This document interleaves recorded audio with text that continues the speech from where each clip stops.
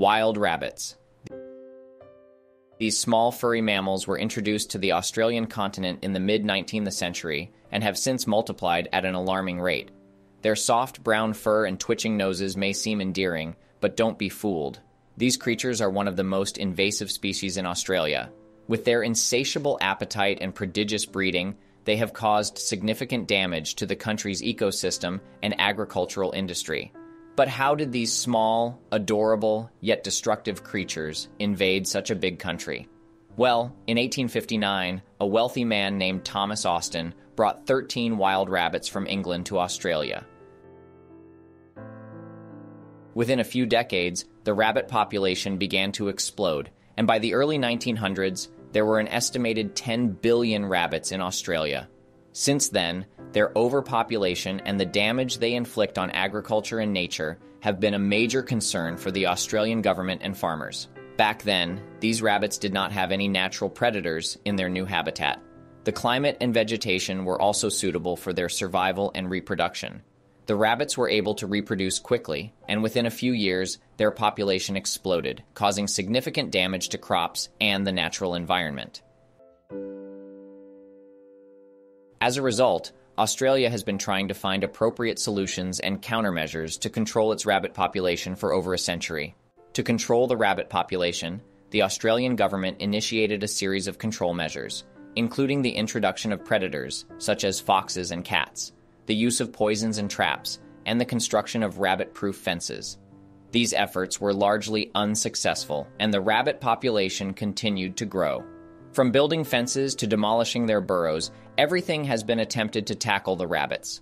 Biological controls, such as introducing viruses, have also been implemented, but unfortunately, none of these efforts have been fruitful. These rabbits seem unstoppable as they are adapting rapidly and reproducing rapidly. Female wild rabbits start breeding at just 5 to 6 months old. These feral females give birth to an average of 4 litters per year, each containing around 7 to 10 kits, or baby rabbits. But don't be fooled by their small size, as these kits can quickly adapt to their environment and spend most of their time living in burrows until their mother feels it's safe for them to come out. They feed on their mother's milk for about 4 weeks before nibbling on solid foods and becoming independent as soon as they are weaned. With an estimated 287 million wild rabbits living in Australia and 177 million being born each year, it's no wonder these highly adaptable animals can be found anywhere in the country where there is grass to burrow. In the wild, young wild rabbits are constantly on the run, trying to avoid becoming a tasty snack for predators such as dingoes, feral cats, or crows. It's a harsh reality, but only a fraction of Australia's wild rabbit population is taken down by predators each year. After about 4 to 5 weeks, these resilient rabbits are weaned and begin their own independent life. They can make a home just about anywhere in Australia, from suburban backyards to vast hillside fields. However, they tend to avoid areas with a lot of clay and sand, such as the northeast of South Australia. If you're wondering where these highly adaptable creatures thrive the most, look no further than New South Wales, Queensland, and Victoria, which boast the largest wild rabbit populations in Australia. New South Wales alone is home to a whopping 65 million of these furry, fast-breeding creatures. The vast number of feral rabbits in Australia has resulted in various harmful effects on the country's ecosystems, including the reduction of vegetation and natural grasslands due to overgrazing. A single wild rabbit can render an entire lawn at an international football field unable to grow grass. Adult wild rabbits weigh around 3.3 pounds and need to consume 7% of their body weight every day. The burrowing behavior of these rabbits has led to severe landscape erosion and destruction. Australia's wild rabbits are not only a threat to the ecosystem and agriculture, but also compete with native animals for habitat. The sheer number of wild rabbits, which is 11 times larger than Australia's human population, has put 322 species of flora and fauna at risk, costing the government more than $250 million annually. Despite various measures implemented to manage their population, wild rabbits continue to be a major problem in Australia, posing a significant challenge to the country's biodiversity and economy.